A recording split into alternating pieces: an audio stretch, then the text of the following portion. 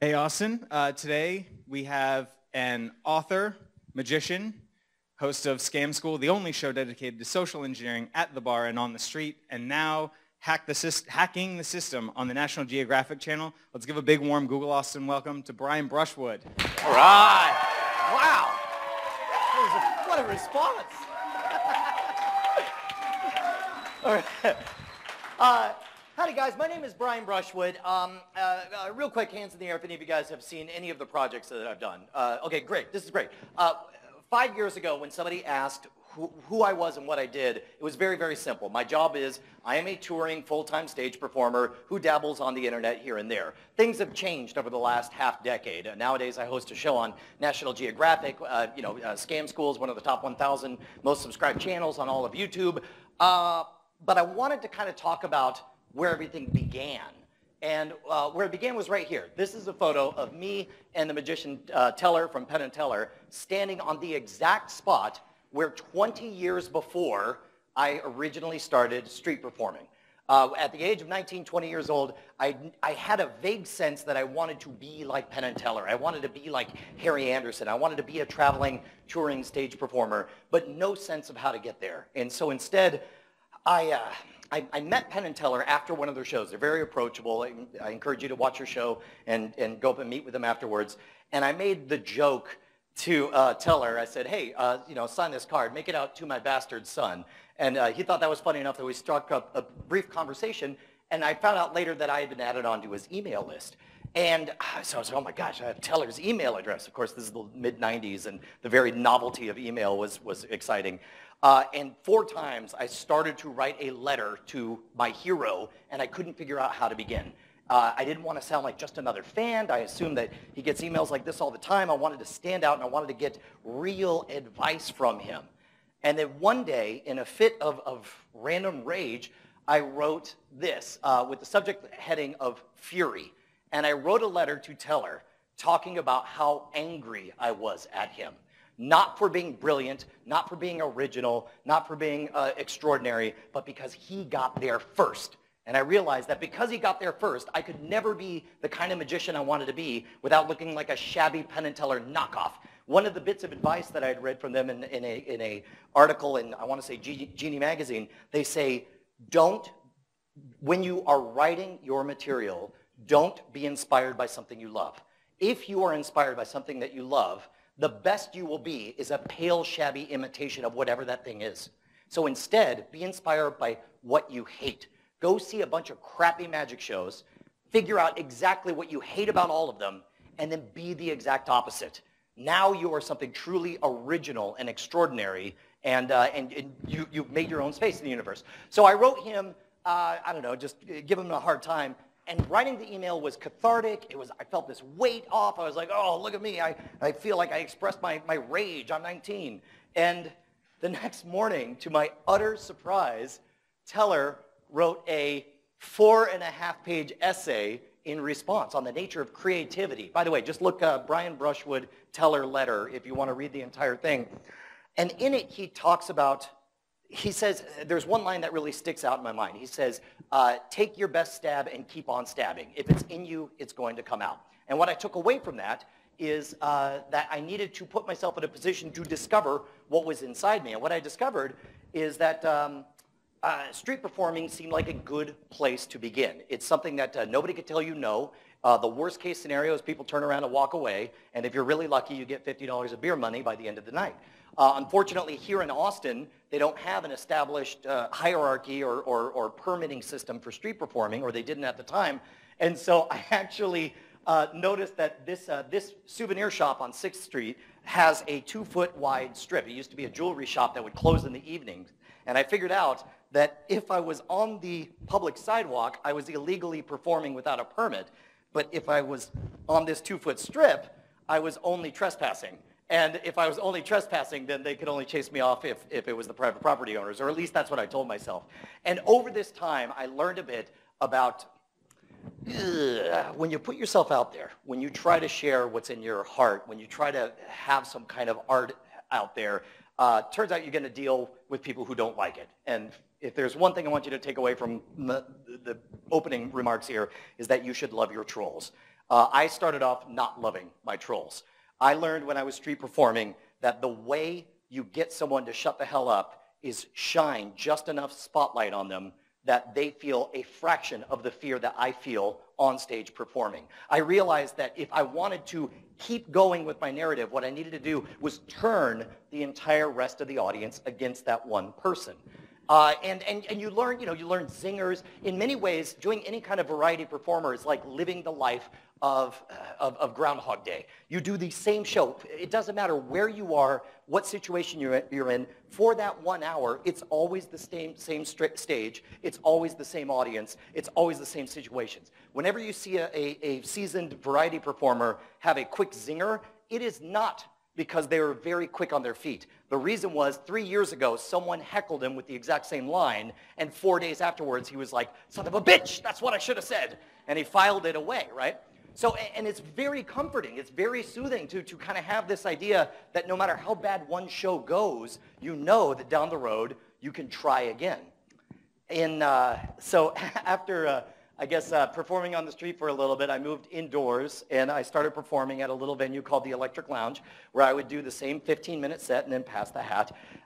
And I started touring to colleges nationwide. And I had a moment. Some lessons come to you early on. You have an idea for what kind of outrageous stunt you want to pull, and then other things take longer to realize. And in this case, I was at Davis and Elkins College in West Virginia, and I did not connect with that audience. My show was meant to be a sarcastic, almost middle finger parody of what at the time was the bedazzled, sequined-wearing, fans blowing your David Copperfield hair kind of magic show. And it turns out that the exact thing I was mocking was what that crowd really wanted to see. And at the end of the show, I walked off stage, and somebody threw fruit at my stage. I did not know that this was a real thing. Like, I walk off, and all of a sudden there's just a slam, and I turn around just in time to see orange juice, sliming down over one of my props. And it occurred to me, I was like, why is it that I'm not connecting with this audience? And then this happened. This is a statement that I never thought I was going to make. Later, the next year, I toured with Brooks and Dunn, Rascal Flatts, and Brad Paisley is a thing that actually happened. And they set up something called the Neon Circus stage. It was like a midway, and I would do, my punk rock magic. I would shove tubes up my nose, pull it out my mouth. I would hammer a 4.5-inch nail in my nose. I'd have blood and guts everywhere. But one of the best things that came out of all this was, we had our own tour bus. It was amazing. That's me giving the middle finger, sorry. Straight Jacket Escape. This guy right here, his name is Dennis Rogers. And he, at the time, I thought was so wrong. Dennis Rogers is a former world champion arm wrestler who has a supreme gift. He has unbelievably dense muscle tissue. If you touch his forearm, it is like touching a brick. His act consists of stuff like taking a frying pan and rolling it up like he's rolling a newspaper. He'll take a wrench, that you'll do your best to even make a dent in, and he just bends it like it's nothing. He bends iron spikes. He is legitimately, phenomenally gifted in strength. And yet I saw him in this environment where you get a bunch of people. That's the nice thing about street performing or midway performing, is that it's the most artistically pure venue I can think of, because nobody's there to see you. Nobody showed up because you're there. You have to earn whatever the respect to get people to stop and watch. And there was one show that it drove me nuts, because I'm watching Dennis Rogers, who again is legitimately the best in breed with what he does, and I watch him responding, giving power to these trolls, these hecklers, there's 3 or 4 of these frat boy douchebags sitting there with their red Solo cups shouting out that this is fake or that's rigged or whatever. And to me, as the jaded, bitter street performer, I'm like, look, you mock them, turn the audience against them, look them in the eye, say, shut up, and then you get on with your show. And instead, what I watched Dennis do was give them all the power. He came up afterward. He did his whole show twice, once on stage and again one-on-one for them, handing over the individual wrenches. Well, here, go ahead and check out the wrench. You try to bend it. And then, oh, sure, yeah, no, I'll be happy to arm wrestle you. By the way, I'm genuinely a world champion arm wrestler. And at the time, I was so disappointed because I felt like, oh, Dennis, don't you get it? They're cattle. They need to be moved to the slaughter chute. You need to own this performance. You're better than that. And it turns out that I was completely wrong, and Dennis is 100% right. Because after touring for 15 years with the stage show and getting pretty good at it, it turns out that all the rules changed once we launched Scam School. We launched Scam School back in 2008, and it was, I thought at the time that Scam School would be a good first practice round before I got a real TV show, whatever that means. I thought that a simple show about bar tricks and scams would be popular enough, and this will fold like all startups are going to fold, and who cares? And it turns out that here we are, 7, 8 years later, and 1.25 million subscribers. Specifically, when Scam School launched, for the first time, I got a new kind of heckler. I encountered the troll. This was, by the way, all of the comments I grabbed. I don't know if you could read any of these, but I grabbed all of these this morning, and they're all taking a dump on my hairstyle at the time of whatever. So this is, all of a sudden I realized the rules that worked in a live stage performance don't work for trolls. You can't shine a spotlight on them because that's all they want in the world. You can't turn the audience against them because they don't care what everyone else says. They are doing it for the sheer joy of, in their mind, speaking truth to power or whatever. And I went through a number of phases in dealing with trolls. There was times I was defensive, I was argumentative. For a good year, my reply to everyone was just to respond with a link to The Big Lebowski with the dude saying, yeah, well, that's just your opinion, man. And but ultimately, I found myself in the position that nowadays, when I respond, if there's a pat answer, it's with an emoticon, an emoji saying hugs, come on over, hey, check this out, and you'll find out I'm an okay guy. And that seems to be the most successful thing. Specifically, again, I don't know why, but it seems like taking that Dennis Rogers approach of respecting the troll somehow pivots them. It flips them over. And I think about it in terms, there was a speaker in the college market, and I wish I could remember his name, but he told me Bruce Lee never ever tried to match force with force. When a punch was coming, he never grabbed it. He would always divert it off to the side. And that's what you get with trolls. You don't worry about when the wind is blowing the wrong direction if you're trying to get across the Atlantic. You worry when there is no wind. And the same energy that makes trolls passionate to just scream, I hate your hair, is the exact same thing that by being recognized and listened to can be pivoted into making them one of your biggest fans. And that is exactly what happened with Dennis Rogers and those fraternity boys. And specifically, so one of the things that happened when I started street performing is the whole reason I got started was because I knew that I did not have the ability. I did not have the experience to be clever on the fly, to wrap people in, to build a crowd, to establish a connection. And so I needed a safe place to be bad for me to be good. And the street was perfect for that. I realized that when Scam School launched, I didn't have the tools. I didn't know how to deal with this new type of trolls. And I wanted a passionate, fan-run community, and there was no way I was going to get that 5 minutes once a week in a one-way conversation. So I turned on a web camera, and I did something I called the BB Live Show for Brian Brushwood, BB, that's my initials. And it was genuinely awful. I go back and I look at it now, and it's miserable, it's awkward, I cringe, I'm fidgety, I don't have anything to say, it goes nowhere. And yet, it was a safe place to be bad, because I could be bad for 80 people at a time. That's the great thing about the internet, is one of two things happen.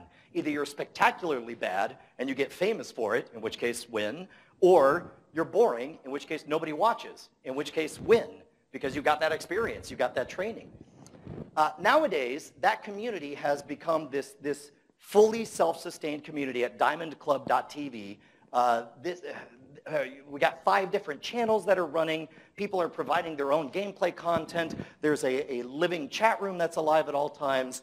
And all of this began because I found a safe place to be bad. So whatever your artistic endeavor, I would say find a safe place to be bad so you can be good. but also realize that you're going to have difficulties along the way. And in this case, my biggest difficulty, my biggest, loudest heckler, the most miserable day of my life was on, I believe, March 2nd, 2013. How many guys are familiar with the online forum 4chan? Hands in the air? Okay. They have a bit of reputation, those guys.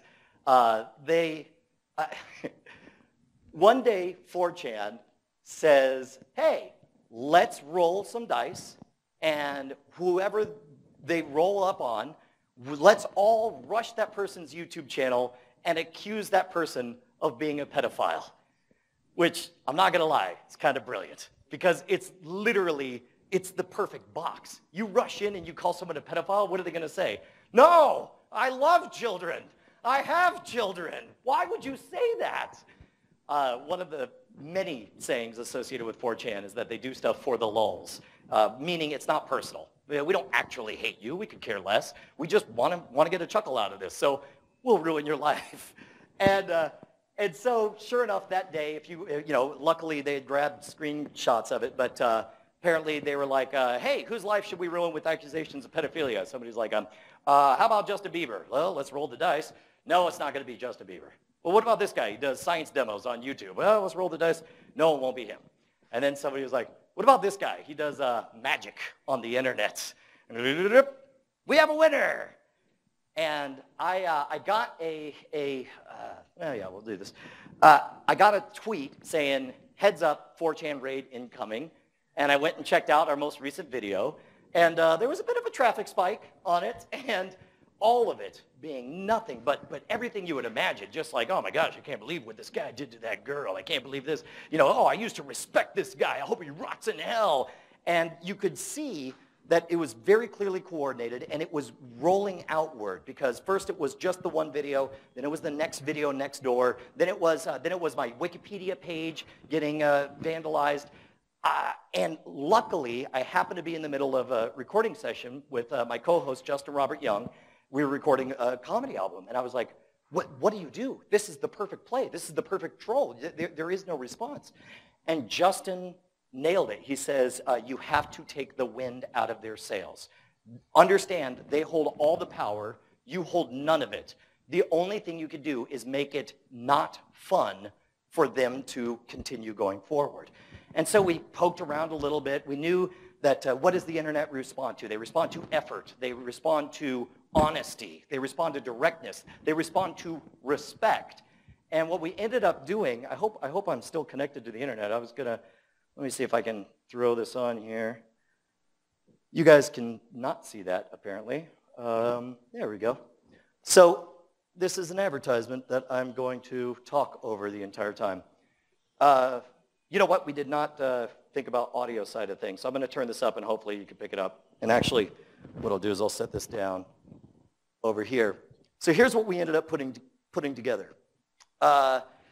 It was something that was out of nowhere with virtually no preparation, and I wanted to show respect and make it not fun. So this is what we did. And I will click refresh, and we will watch another ad. Oh. Hang on, let me back this up. I don't know if we can, do we have audio? Or you know what, I'll just lay this down. How about that? There we go. Boom. And look at me. Oh, hello, Internet. Today is a momentous occasion because after 5 years and nearly 300 episodes of Scam School, we've finally gotten big enough to attract the attention of 4chan. That's right, 4chan, that lovable group of rapscallions who stir up trouble on the Internet. And today, I was the lucky lottery winner of a honest-to-goodness /B pedo bomb. This is where everyone gets together. Give me my award. I won it fair and square. There we go. Boom. That's a /B champion right there. So they come in and everyone calls you a pedophile. But here's the important thing, and I mean this sincerely. Thank you, because we need the views very, very badly. Big fan. The views, great. Pedophile comments, not so great. But the views, I'm okay with. I want to thank 4chan for considering me. I want to thank ChatRealm for marking all those comments as spam. Feel free to keep on doing that. But most importantly, and I mean this to you, 4chan, I need to know, sincerely, like, Were you able to figure out the puzzle challenge? Because I thought it was pretty good. Like, the first one was pretty easy. It was in The Simpsons. But the second one, I thought that one would have gotten you for sure. Oh, subscribe and comment. All right, so I don't know if you could see the doe-eyed terror in my face, but that was definitely absolutely terrifying. My favorite, here's what I did not expect to have come out of that. The main things I wanted to do were to let our fans know that there is a thing happening, to tell the truth about what it is, but most of all, to love, honestly love, and show respect for the people as they're shouting these horrible things at me. And it seemed to work. And again, that's not an invitation for anyone to start another one of these. But I guess that's all I really wanted to say. So let's pull everything out and see if you guys have any questions. I know we're about, 30 minutes in here? Yeah. You guys, let's open everything up for Q&A. Love your trolls is all I'm trying to say. Who's got questions? So this is what you do full time? Yeah. Well, I mean, that's the funny part. What is full time? You know, is it the stage performing? At some point, touring, you know, doing 150 college shows a year became a day job for me, and doing internet stuff in the evening became the side project for fun. And then all of a sudden, you know, you pick up a TV show, and all of a sudden that becomes your new day job. But I guess the short answer is yes. So how many like YouTube videos per week or per month do you have to create in order to keep the lights on? Yeah. Well, it depends. The nice thing about YouTube is that it's a platform that allows you to very, very cheaply create content. And if you're splitting the paycheck one way, there's not a whole lot that you need to do. You just press record and you talk into a mic. Scam School is fairly elaborately produced, so we need we need a sound guy, we need a couple of editors, shooters, so it becomes more expensive. Right now, we've settled in with Scam School being regular content once a week, and we have 2 spin-off shows, Behind the Scam and Scam School Remix, that along with partnerships for promotions, we're able to get enough to keep like a 3-man team sustained, where it's worth it to invest the time to do it. I don't know if that answers your question. But we're finally to a point where the pie is big enough that we could support 3 people full-time, and that ended up being 3 videos per week. And we're hoping to expand even more from there. Any other questions? How about are there any new platforms like after YouTube launch that you think are like good places to sort of be bad so that you can become good? Yeah, nowadays I would say Periscope is a fantastic, or Meerkat. Basically, in many ways, what we're seeing right now is a reboot of what we saw in the live stream space exactly 6 years ago. It used to be that Ustream and Justin.tv were the big easy ways to jump in, and nowadays that's kind of come full circle, and nowadays you have it on your phone. And so it's amazing what happens. Like right now, I'm looking at you guys, you're looking at me. This is a very real moment. I'm 100% dialed in and present. It's amazing what happens when you watch that viewer count rise up in front of you, because you can picture the room. And it's like, I know what it looks like to perform for 30 to 40 people at a time in a room. And whenever I see currently watching 30 to 40, I picture exactly that room, and I picture trying to hold everybody's interest exactly that hard. It puts you in a totally different headspace. So I would say definitely a safe place to be bad, especially because Meerkat and Periscope, it only gets saved if you want it to be saved. And that's a precious and rare commodity nowadays. Yeah? After the 4.5-page response from Teller, did you ever have an opportunity to get into another conversation with him? Like, what was that response? As a matter of fact, it was astonishing because, like I said, just writing the letter meant a lot to me, but instead you get this extraordinary journey about about how one of the things he says in there is that the heart of all great magic is surprise. And the way he phrased it was beautiful. He said, put 2 and 2 in front of me, convince me it's 5, then reveal the truth, 4, and blow me away. It ended up kicking off a correspondence. Every time I had a new routine, I would record VHS tapes back in the day and mail them over. And I was always astonished that he took the time to watch them and he gave thoughtful responses. As a matter of fact, I recently was on Penn and Teller's show, Fool Us, And a bunch of people were a little bit, I would say some fans were disappointed because they wanted me to try harder to fool Penn and Teller. And what I couldn't really say to most of them was that, fool us, Brian Brushwood. There we go. What I couldn't say is that I don't think there's a single stage act in my entire show that Teller hasn't had a personal hand in helping me write. Whether it's giving feedback or giving a interpretation or an unusual theatrical spin on. So it occurred to me that if I was not going to fool Penn and Teller, because you can't fool Dad when he taught you everything you know, what I was going to do was play to the audience and instead, figure out how to find moments of to step outside the rules for any given performance. So in this case, what I did was we took a bill from the guy from the audience, we chopped it up, and again, this is not rocket science from a magic perspective, but what I love about this routine is that I actually make an individual from the audience eat the burnt ashes of his own selected signed bill. And there is no trick. It is all designed to take advantage of social pressure. The first thing I say is I need someone from the audience who's willing to do absolutely anything. And whoever stands up and goes, whoop, and then it's like, you, get on up here. And then, we have them select the bill, we burn it up, and then I chop it up and I mix it with his choice, either applesauce or pudding, so he now has a small investment. And as I'm mixing, there's this great moment that I say, hey, do me a favor, just taste it. Just taste it. Again, I'm not asking him to do anything crazy. I say, just taste this. So now he's tasted it, and he's on stage, and all of a sudden, that's when it's like checkmate. Then I'm like, do me a favor, just polish this off. Something amazing's going to happen. The faster you eat, the louder they're going to clap. Watch. And then all of a sudden, the audience is cheering, and he realizes that there's no getting out of this, and he actually does eat it. And then we go on to, to pull them apart. But again, the whole reason that I wanted to do this particular routine was not to fool. People think that the power in magic is in the mystery or in the gap of me knowing how it's done and you not. That could not be farther from the truth, in my opinion. There is no mystery when we watch a concert pianist. We know exactly what's happening. They press the key, a hammer strikes a wire that's tuned to a frequency, and he just does all of it in an exquisitely beautiful, heart-wrenching, tear-inducing symphony, right? Magic is the same thing. If anybody loved magic as much as I love magic, then, and they knew just as much as I did, then all that means is that magic would become the #1 art on the planet and the most popular thing for everyone to do. I think I may have talked a little bit around your question, but I hope I got, the answer is yes. Teller and I have had an exquisite journey over these years. This correspondence has been amazing, and I hope to get to share more of that stuff. Any other questions? I'll do one on Scam School. Sure. Which episode would you say was the one you're most proud of, and which one would you say was the most fun to make? Maybe that's the same one.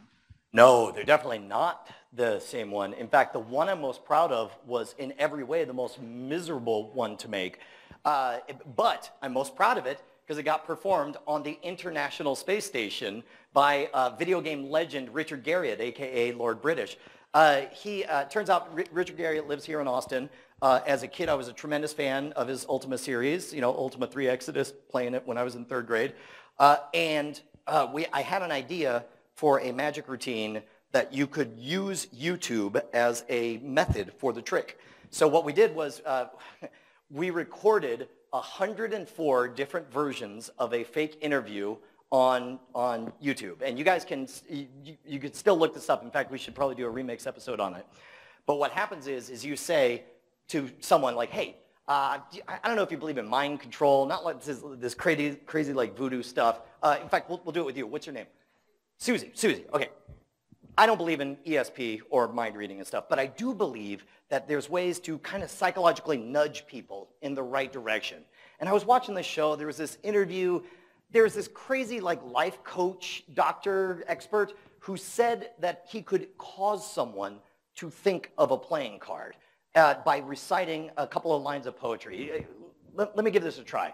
The poetry was, "The woods are lovely, dark and deep, but I have promises to keep and miles to go before I sleep." What playing card are you thinking of right now? 8 of clubs. Shut up.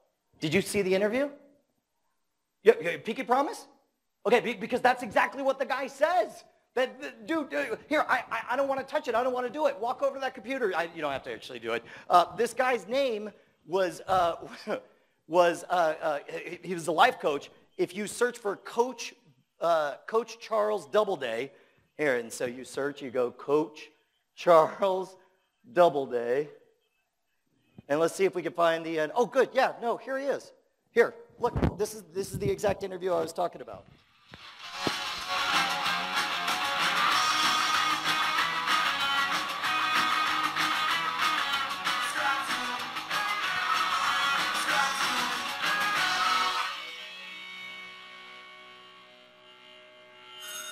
Welcome back to Scam School. We are here at the Nomad Bar in Austin, Texas. And today we are talking to Coach Charles Doubleday. Now, before we went to break, you said something that kind of blew my mind. It sounded like you were describing it sounded like mind control.